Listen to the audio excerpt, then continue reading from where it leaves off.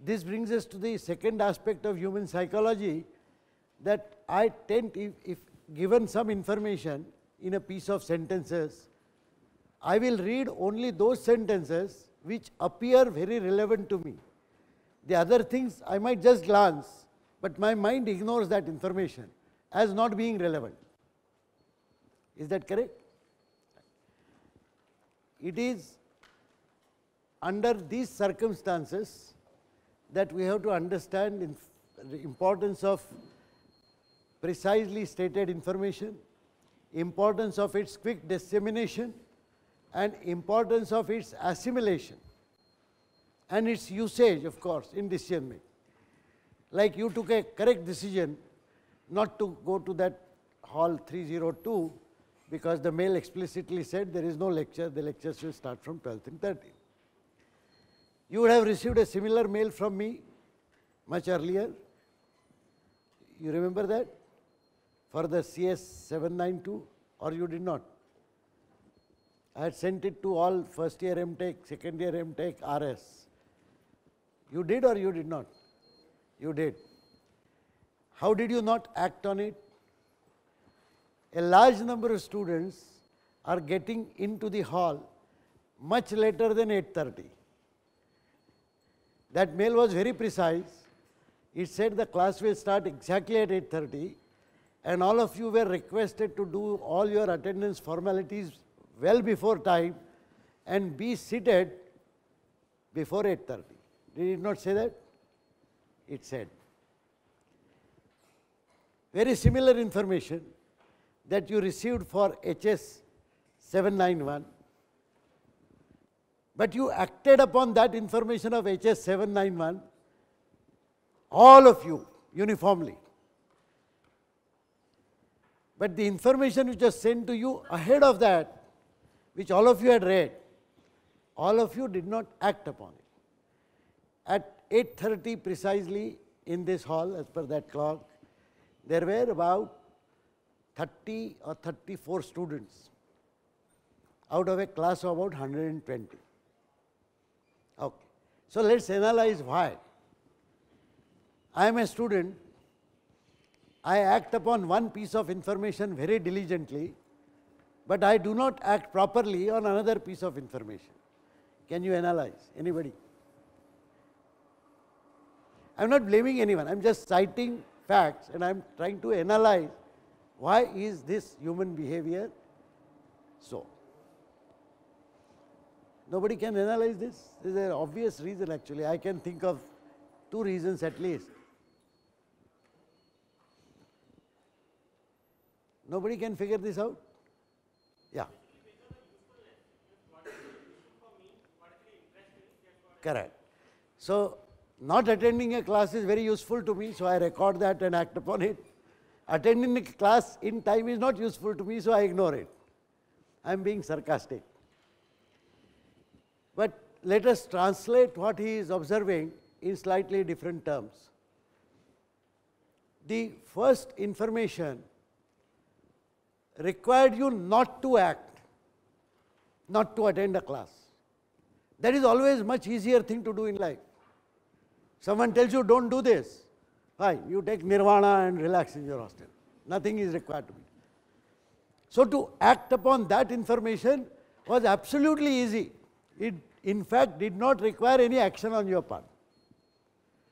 The second one, on the other hand, required you to wake up early, have breakfast in time, rush to the classroom by 8:20, 8:25, crowd the queue to get yourself registered and sit in your seats by 8:30. Now this is something most of you have never done in life. So this requires extraordinary preparation of mind and body and action. So wherever information requires concerted action, an action particularly which I am not used to, it is extremely difficult to follow. Please understand that there is no doubt about your intention. If your intention was to bunk the class, you would not be here. You agree? So your intention was to attend the class. Your intention was to participate in the activity. But 8:30 in the morning, to be precise there, etc., is something which I have not done from my childhood. So how can I suddenly start doing it in 2015? Agreed? Okay. Information must result in proper action, including no action information. If it does not result in proper action, then the information is completely useless. So please appreciate what happens. A, I would wait for the entire class to assemble, which is assembled now, but I can see 1, 2, 3, 4, 5, 6, 7, and this is 8:40. 10 minutes out of a 1 hour session. What is the percentage quickly?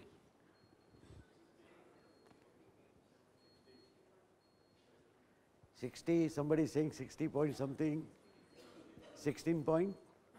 I forgot, computer science students, unless you have a computer or calculator, you cannot figure this out. What is 10 minutes as a percentage of 60 minutes? Quickly. 5. So you have collectively, you would have ensured, had I not started the class, you would have collectively ensured that that much percentage of the total time of the entire class is wasted. It's just wasted. In fact, those few sincere people who come in advance, do all the formalities and be in their seats by 8:30 would feel like idiots if the class does not start at 8:30. But do other people realize that by coming late, they are insulting their colleagues who came in time? Has it ever occurred to you that you are actually insulting those people who come in time? You would never look at it that way. You look at it as an individual activity. It's a free country. I can come in at any time I want. But when you are working on a collective activity, then unless all individuals collectively do precisely what is required to be done, the group suffers. I would humbly suggest that if you are not going to act on that information, a courtesy email should be sent to the teacher that today I will be 7 minutes late. You are laughing at it. I will tell you my experience. So first story that I will recite. In 1994, when the first time I went out in the US, where lots of our students, so I had an appointment with the CEO of a company at 9 a.m. A student was driving me, and there was crowd on that 101 highway in the Bay Area. And it was very obvious that we will be late by 7 or 8 minutes. So he was constantly looking at his watch, and I said, that's okay, 9:15 baje tak pahunch jayenge. So he said, no sir. He pulled off. He called that person, apologized, saying, Professor Phatak will be arriving at 9:15. And then we started. We reached there at 9:14. The office of that company was on the 4th floor of a building. In my honor, the CEO was standing down below to receive me. Imagine what would I have felt if he had been standing like a joker from 9 o'clock and I reached there at 9:14. This is the value of timely action. We often talk why we are not called a developed society, although we are reasonably rich and we are progressive and we are smart. One of the reasons is we do not believe in acting on information precisely. We do not have a sense of time. Now, how can that be corrected? It's a social problem. It's a all India problem. They call it Indian Standard Time as a joke. Okay. But can this be perpetuated? Particularly by a group like yours who are all destined to be leaders in your field, whatever you do. Because you have slogged hard to come to IIT, you will get a good degree, you will do something fantastic. How can you do something fantastic if you have not learned to be careful about your activities with respect to time and with respect to responsibility to your own colleagues in the group? You agree? So do we have to wait till the entire nation adopts precision in its behavior, or do we as individuals say, no, come what may, I don't care what the rest of the world does, but I will practice this discipline myself. Can we do that? Because if I want to do something great in life, I need to learn to be precise, because that is how all the people who have done great things in life have molded themselves. They have disciplined themselves to work on time. They have disciplined themselves into disseminating information if there is any event which will say, I will be delayed for this activity.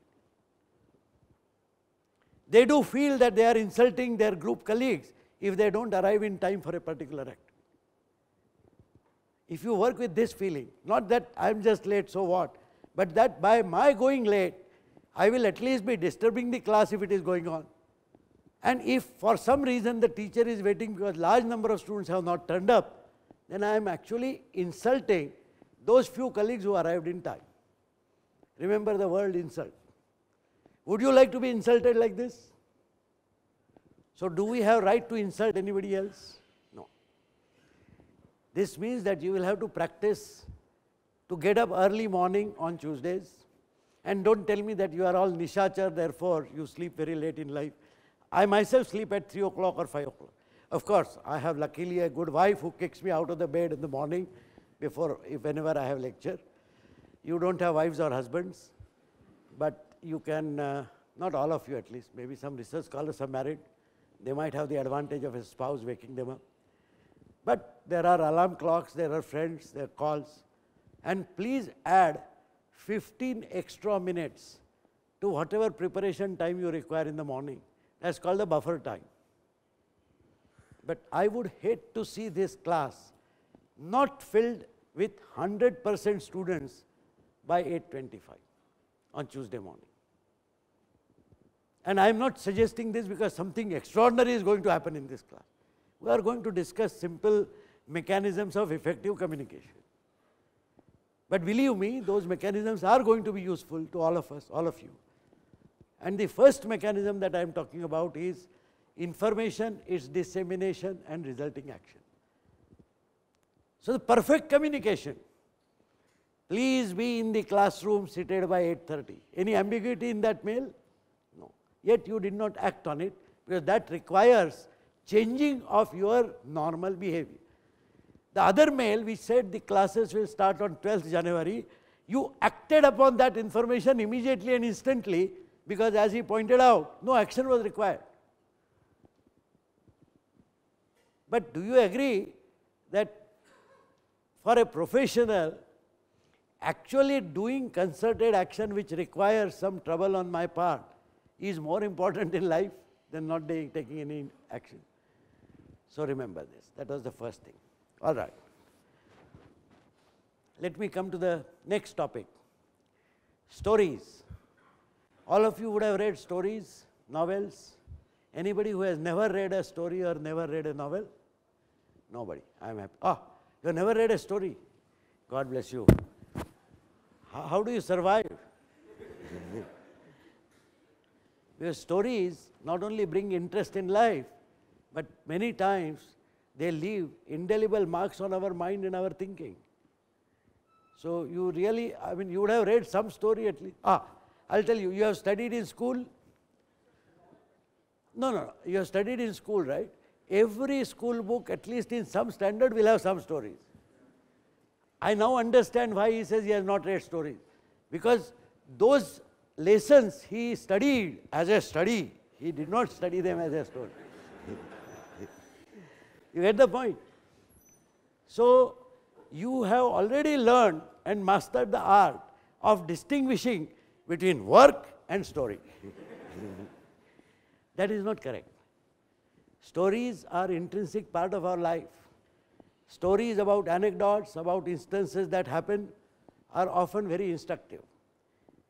If nothing else, the stories are very entertaining and they kindle some kind of imagination in our mind, which could be very useful in other dimensions of our activities, kindled imagination, because that is what, fuels all your creative thinking. So let me digress and tell you a story about engineering challenges that the world faces in 21st century. Have you heard of these? National Academy of Engineers of United States about 7 or 8 years ago published 14 grand challenges in engineering. Don't worry if you have not read about it, don't feel bad. I also had not read about it. Recently, I was a member of a delegation of the Indian National Association of Engineers, and that is where I came to understand these. And then when I read those, I realized what kind of thinking that has gone behind that. I worked for 2 or 3 years. This declaration of 14 grand challenges came after the same association had published some 10 extraordinary achievements of the previous century, 10 or 20, I don't remember. It is worthwhile reading. So please go to the site which is National Academy of Engineers in the United States. One of the grand challenges incidentally is advanced individual learning or advanced personalized instructions, which is all related to education.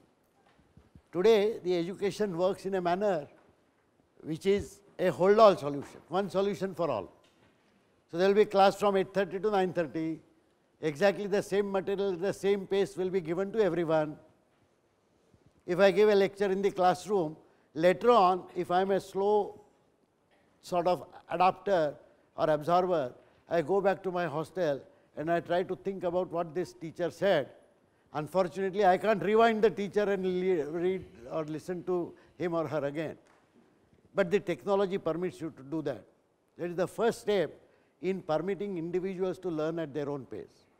But there are major challenges because different people learn differently.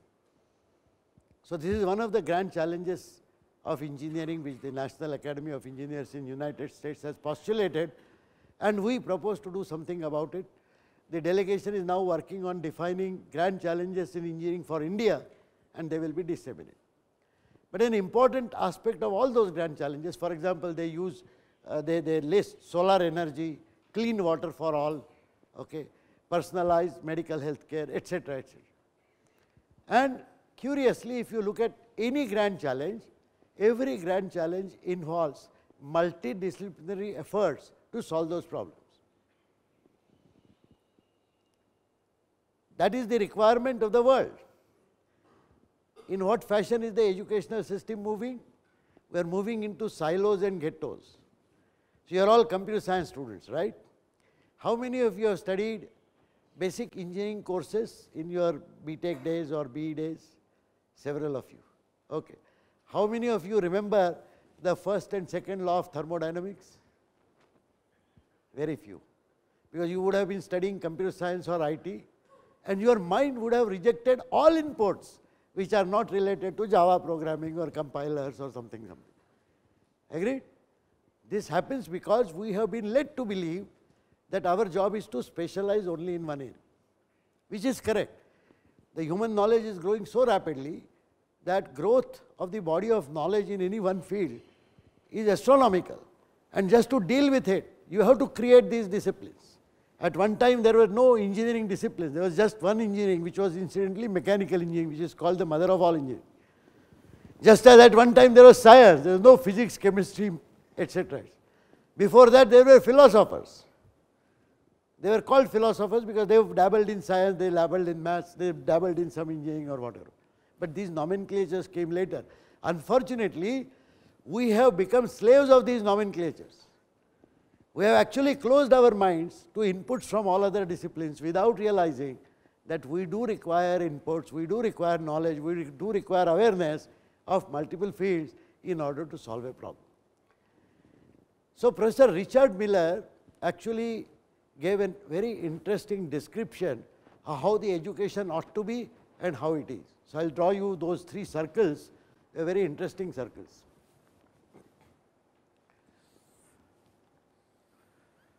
The first circle, he says, is engineering and science.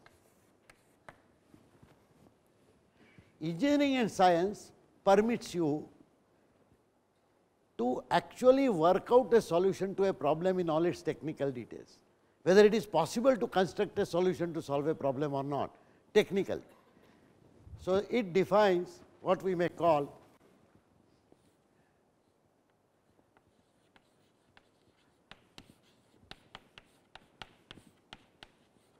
feasibility. Is it feasible to solve a problem? So, that is what technology does. There is another dimension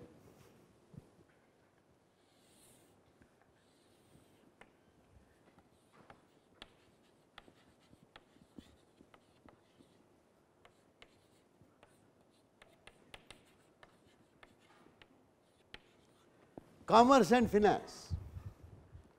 So, mobile technology solves the problem of communication, but the mobile technology will not get adopted by the society at large unless there is an economical system behind. So, unless those devices are mass produced at affordable prices, unless the wireless network is implemented, again requiring finance, and nobody can finance, it is not a dharamshala that the world runs. So, anybody who puts a finance would require a profit, so an ecosystem is required, and that is why finance and commerce is absolutely mandatory for any solution to become viable in the society. So, commerce and finance tells us about the viability.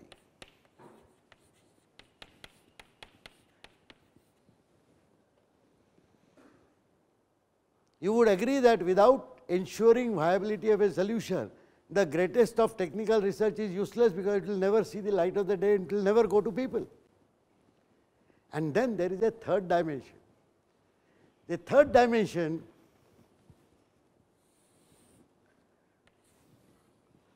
is that of humanities and arts.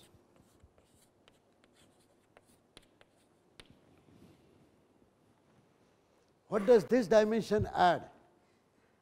This dimension tells you about what is desirable to be done in life by human beings. This dimension tells you to regard a story as a story and not as a study material. This dimension tells you to enjoy a poem and to learn the mental state of the poet, what the poet is trying to describe. This tells you about your concerns, which are natural about fellow human beings, as to how exactly, why exactly you ought to do something for all those people. Humanities and arts, therefore, is a dimension of study, of understanding, which tells me the desirability of doing any action.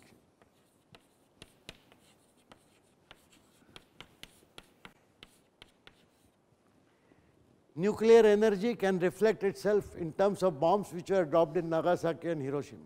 Nuclear energy also reflects itself into affordable energy for large number of people.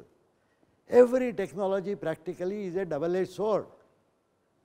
It depends upon what we wish to do and what we actually do, and what is desirable to be done would not be conveyed to the humanity without the study of humanities and arts and social sciences. You agree with this analysis? This is what Professor Richard Miller presented. I agreed immediately with it. His contention was that today's education is so siloed that the people who study this will generally not be aware of the commerce and finance. People who study this or this will generally not be particularly interested in humanities and arts.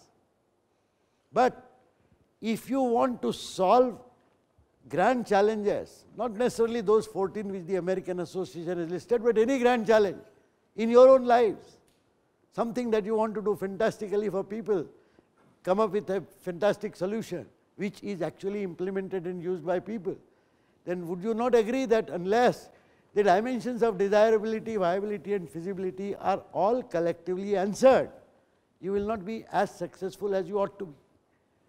His contention, therefore, is that this intersection is a very small intersection to it. And I would regard our educational system, our teachers, me included, to be responsible for this. So I started recalling that every year when I teach a course, in any course that I teach on a particular subject, do I spend 5% of the time of the total class in discussing these other issues on how this subject relates to the larger problems? I don't, because my job is to cover the syllabus, complete it in appointed hours. Now that is a mistake that is happening across the country and probably across the globe. This is one of the reasons why I said stories are important.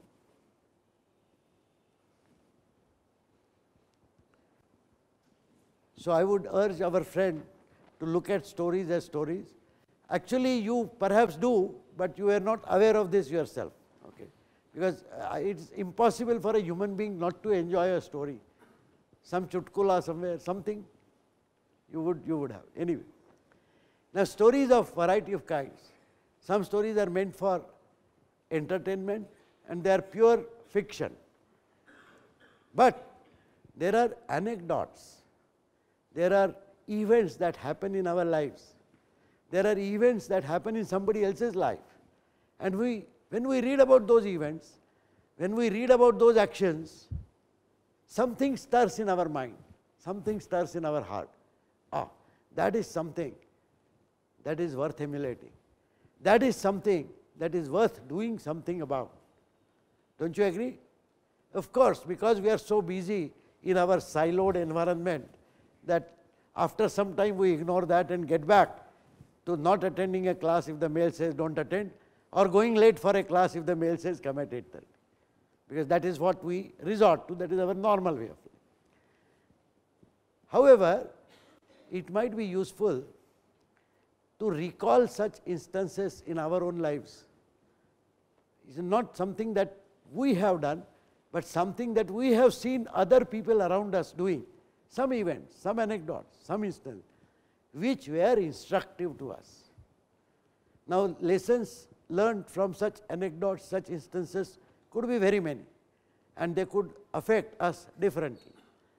A particular characteristic that I would like you to emphatically look at in such anecdotes are characteristics related to ethical behavior.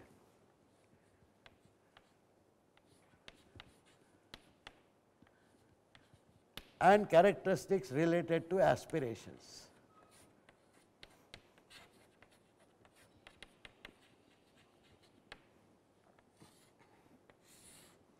These two are different dimensions of human characteristics. What is aspiration? Everybody knows this word because I understand that several people could have problems with English. Everybody understands what an aspiration is? So tell me, you tell me.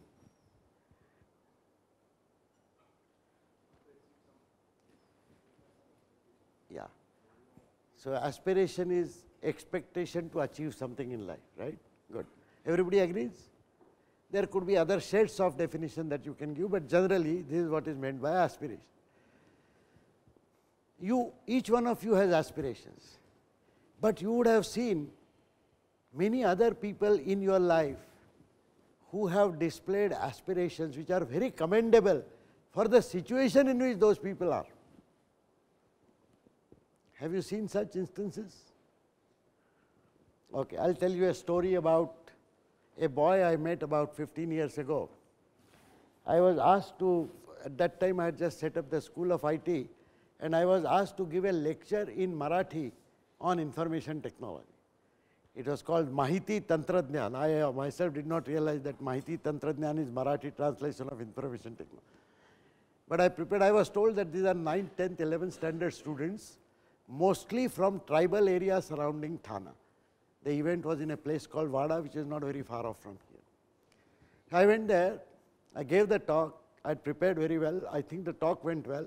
Some very intelligent questions were asked, about 300 students, boys and girls. You could clearly see that they were all from tribal areas. They were dressed in very, you could describe them as poor of the poor. But yet they were smart, their eyes were sparkling. And they asked some intelligent questions. At the end of the lecture, when I came out, I was actually gherraud by these kids. And people wanted to take my autograph. I had never given autograph. I felt like a movie star that day, signing autograph. There one boy was standing there. So I asked him, you need my autograph? He says, no. I want to ask you some questions. Mala tumhala kai prashna vicharache. So I said, fine. So I asked him to wait. I said, I'll answer you. After about 3 or 4 minutes, the organizers came in rushing, saying, Prof. Phatak, the chief guest who was the local MP is waiting for you for a cup of tea. He has to go, and you also said you have to reach back IIT early. So I sort of apologized, finished that signing, gave that paper and started walking. And this boy held my hand. He said, sir, you promised to answer my questions. So I said, sorry boy, but the chief guest is waiting and so on. Then he said, but sir, I have walked 10 kilometers to listen to you. I stopped in my track. I looked at him and I said, why did you walk 10 kilometers? He says, oh, I walk 6 kilometers every day to my school. Then I asked him, I remembered because I had friends. I have myself studied in 14 different schools in Madhya Pradesh for different reasons. So I have friends who used to walk like that. But now, I mean, year 2000. So I asked him, why don't you have in your village facilities like ST bus, tum-tum, something. And he remarkably said, Ahet pan parvadat nahi. The facilities exist, but my family cannot afford. And then proudly said, but sir, I come first in my class. So I told that organizer to please go and give the cup of tea to the MP. I'm not interested, I'm going to spend some time with this boy. So I asked him, what does he want to do? He says, I want to become an expert in information technology. Tell me what should I study, what should I do? Which standard do you study? 9th standard. So I said, 9th standard, okay, so 10th, 11th, you are studying science, yes, do science and maths well. I told him about joint entrance exam. I told him to prepare for the joint entrance exam. I told him to prepare for what you call the competitive examinations. I said, you become a good engineer, join computer science or IT, and you will become an expert eventually after spending a few years as a professional. And then, just as a parting thing, I asked him, why do you want to become an expert in IT? I knew the answer. The answer was that the probability of getting an extremely well-paid job is very high if you become an IT professional. So that would have been the answer, that is what I had expected. You know what that boy told me? I'll first tell you in Marathi what he said. Sir, तुमचे एक विद्यार्थी आहे नंदन निलेकणी, त्यांनी इन्फोसिस नावाची company बनवली आहे. You have a student called Nandan Nilekani who has set up a company like Infosys. I want to set up a company bigger than that in information technology. Do you realize the aspiration? I accidentally met that boy. He has absolutely nothing.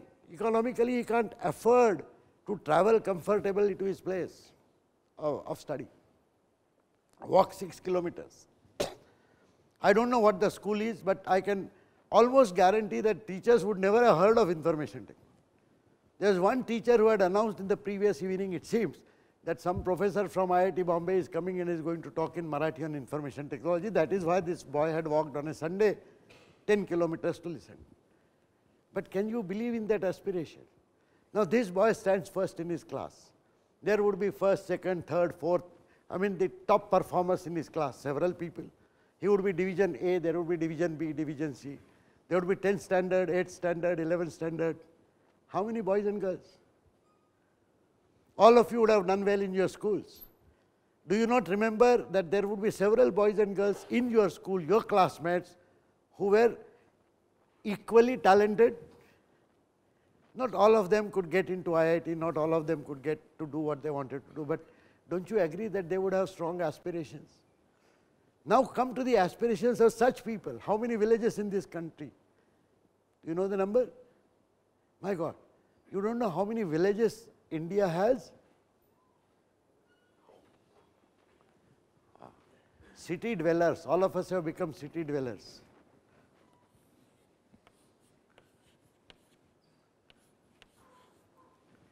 Six lakh villages. There is at least one elementary school in every village, or at least several in a panchayat. How many panchayats are there? Do you all understand what a panchayat is? Everybody? Sure? Okay, you tell me what is panchayat. Sorry? A committee. My God. Who appoints the committee? Elections. He is not very sure, but tentatively he is saying that maybe elections. Yeah. Panchayat is the lowest form of democratic government, the lowest unit of democratic government, which works for a block or a group of villages or a group of towns or whatever. And panchayat representatives are elected representatives. Just like you have a chief minister of state or a prime minister of a country, you have the panchayat pramukh of that village or that panchayat, who takes all activities including financial decisions, etc. So there are 1 lakh panchayats, 100,000 panchayats. A middle school exists in every panchayat. How many boys and girls who would have aspirations like that? A large number, and who have no means to satisfy those aspirations, and yet they have decided to struggle.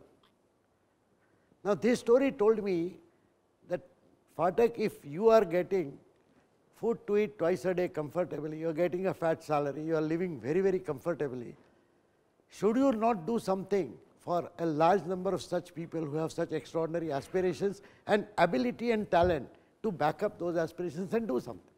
He may not set up a company, but don't you agree that he will do something extraordinary? Now, what do we do for such boys and girls? So I simply rededicated myself to the task of education, because that's what we can do. It had a very profound impact on me. I am sure you would have come across similar situations which would have had a profound impact on you, right? But do you remember those instances? Do you remember those incidences? And do you do something about those incidents? That is the question. While stories are to be read for entertainment, while stories are to be read for general awareness of what is happening, for enjoying them and learning something about it, I think some stories are also meant to move us so much as to result in very concrete, concentrated action for decades on our behalf. Okay.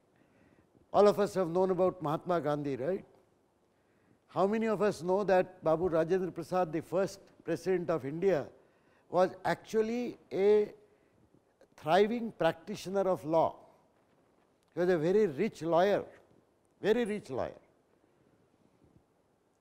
During the Champaran movement, Mahatma Gandhi went and stayed with Rajendra Prasad for 3 days. At the end of 3 days, Rajendra Prasad was a completely different man. How many of you know when Rajendra Prasad died, he had zero property on him, nothing. He donated everything that he had to the Quit India movement, joined Congress, and remained steadfast, committed to life of austerity for the nation. Such is an impact that a person like Mahatma Gandhi could have. We unfortunately do not have Mahatma Gandhis roaming around and agreeing to stay with us for 3 days to transform us. But do we need Mahatma Gandhi? Can such stories not instill some imagination, some creativity, and some different thinking and some different commitment in our life? That's the issue about stories. In next 5 minutes, I will somebody distribute these pages? Have these been distributed? What happened to the other pages? Okay, distribute 1 page to everyone. Here, they're here. About 200 or so.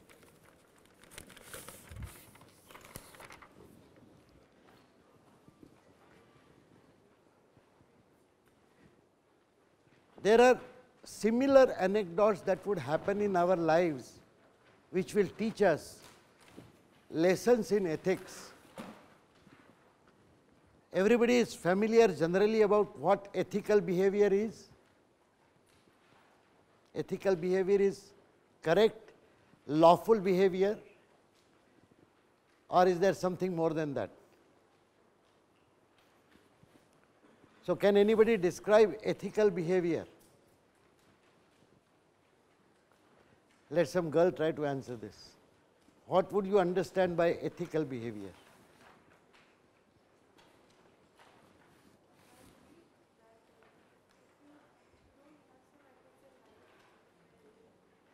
No, no, you are describing what would happen if you don't lead an ethical life. I am asking you to describe what is ethical behavior. How will you characterize ethical and non-ethical behavior? Not very easy. Anybody else who can explain what ethical behavior, how you understand ethical behavior?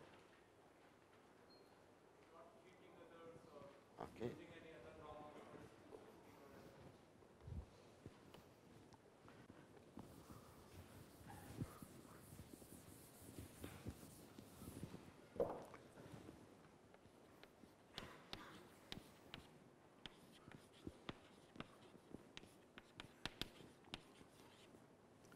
Not cheating is one. What was the other thing that you mentioned?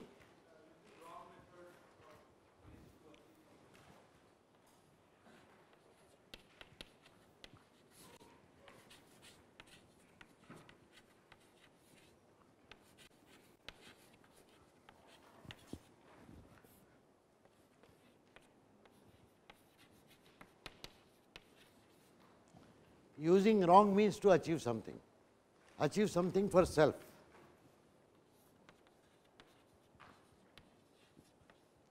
There is only one problem. How do you define wrong?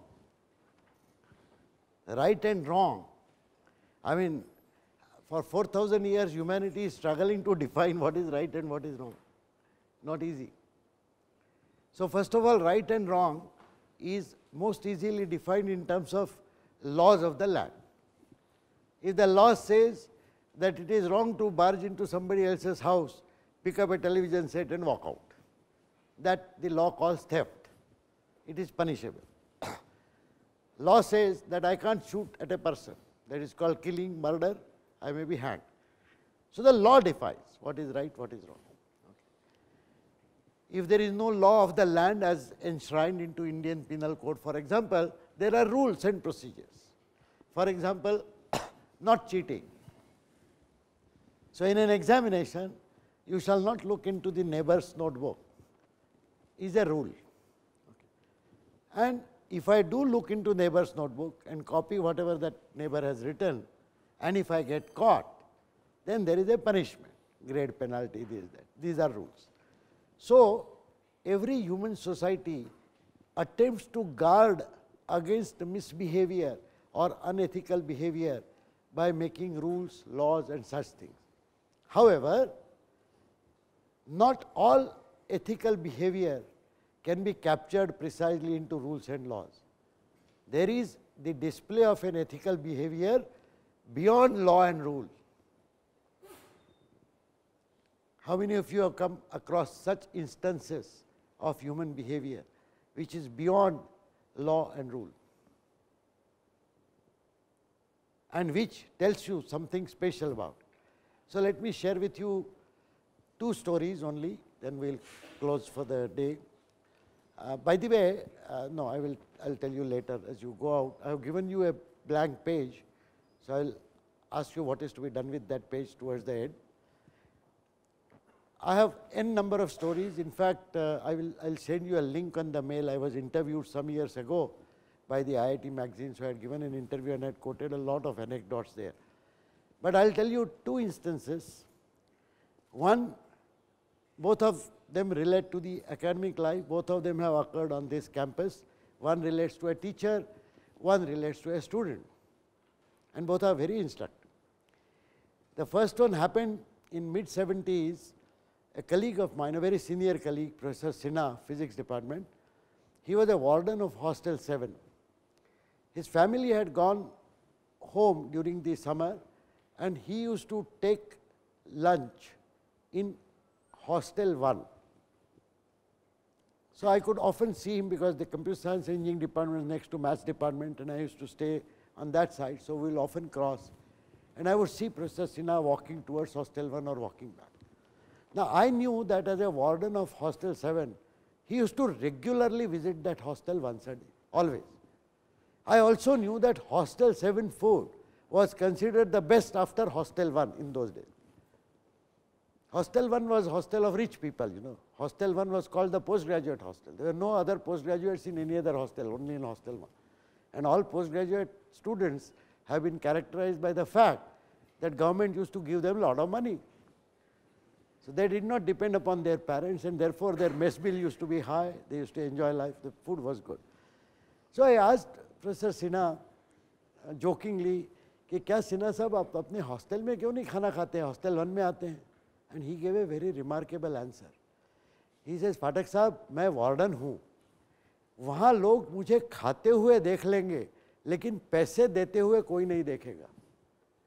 You realize what he said? He said that people will see me eating food there, but people will not see me paying. It means that students in that hostel might wrongly believe that because he is a warden, he is eating free food in my hostel. He would never do that. But it was important to ensure that people do not get a wrong message. So he changed his behavior. He used to walk to hostel 1 in addition to going to hostel 7 every day to eat his food, because in hostel 1 it was very clear that you have to pay for the food if you don't belong to the hostel, if you are not a mess member. Don't you agree that this is an ethical behavior which transcends to some extent the rules and laws? He could have of course eaten in hostel 7, he could have paid as he would have paid, but in order to make sure that not only he acts right, but he is seen to be acting right, he chose to do this. Don't you agree that this one extra step is actually an important part of ethical behavior? The other story I will tell you about a student about 5 years ago, I think, when I was teaching CS101. It was a unique experiment which did not succeed. I decided to conduct the class for all 900 students in convocation hall. Said we can have one class, we don't need to spread them into 2 semesters or whatever. So the dean said, do the experiment. Luckily, IIT Bombay permits such experiment. So in that large classroom, you know convocation hall, right? So some obvious things happened. I mean, the number of people who would sleep, the percentage did not increase in the class, but because there were 900 students, you could identify a set of back benches where people had come only to sleep. The CS101 is sleep. Now in that class, after the mid-sem examination, the mid-sem exam was I think for 45 marks or something, I announced a list of 10 top performers, called it list of honors. So honor list had 10 students, I put their roll number, names and marks. And I asked each one to get up, there was some clapping, toppers. So the list I think was about 44.5 to 42.5, something like that. And I finished that. At the end of the class, as I was walking off, the person sitting in the first bench said, sir, my friend will also be there in that list. So I said, why? But he says, in the crib session, he has given his answer book for rechecking. He had solved a problem which was not corrected by them, and he is sure to get 2 marks. And his score will be some 43.5. So I said, very good, ask him to write an email to me, and I will update my honors list. 2 days later, I get the following mail from him. His paper was corrected, that mistake was found, the TA brought that paper, our senior TA had corrected that, awarded 2 marks and recorded 2 marks. So as per our official records, his marks were 43.5 now, right? The mail that I got was very funny. He said, my friend told me to inform you when I get back my answer book. I got my answer book today, and they have corrected the mistake and they have increased the marks to 43.5. However, I was just cross-checking once again my paper, and I found out that the original totaling done by TA was wrong. And he had actually awarded 2 extra marks because of the wrong totaling. So my correct marks are only 41.5 and not 43.5, which you may kindly note. How many students you know who would do this? Knowing fully well that the record of the course now indicate 43.5, papers have been written. There is absolutely no compulsion for that student to come back and divulge this information. And worst, that student was most probably playing with his own grade, because 2 marks could mean a great difference in CS101 in a 950 strong class. In the next lecture, I actually put up his name, his roll number, did not put up the marks. And I said, this is an additional honors list, and recited the story. And I asked the class, do you agree that this person should be in the honors list? It was a big yes, sir. Then I asked this boy to stand up. He very sheepishly stood up, very shy person. But when he stood up, the clapping from the entire class was the loudest, louder than the actual toppers. Can you guess why? Because all of us respect ethical behavior when we see it. And this ethical behavior which transcends rules, is beyond rules. Don't you agree that this was a great instructive instance for the entire class, for me, for everyone? To have the guts to say, I don't care if I don't get marks, but I will not have something for me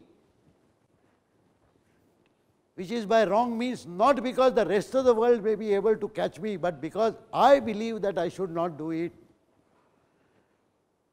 Long time ago in a army selection board, one major was telling us that you purchase a railway ticket, not because otherwise the TC will catch you, but because you are traveling and therefore you ought to purchase a ticket.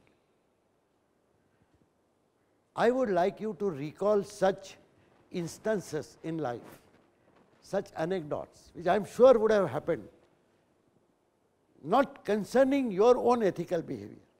That, I presume, is absolutely top class. If it is not, you better mend your ways. But I am talking about such instances in life, in the form of a story, and write that story. It could be a very short story. You have to recall from your childhood. But do you agree that if you stretch your mind, you will be able to recall some instances where you have seen some people behaving in a perfectly ethical manner, which was probably not warranted to the extreme manner in which they behaved. But because those were the people, at least in that instance of time, they believed in being extraordinarily ethical, and therefore they left a lesson for us. Do you agree that there is an advantage in recalling such instances? So this is the task for the day.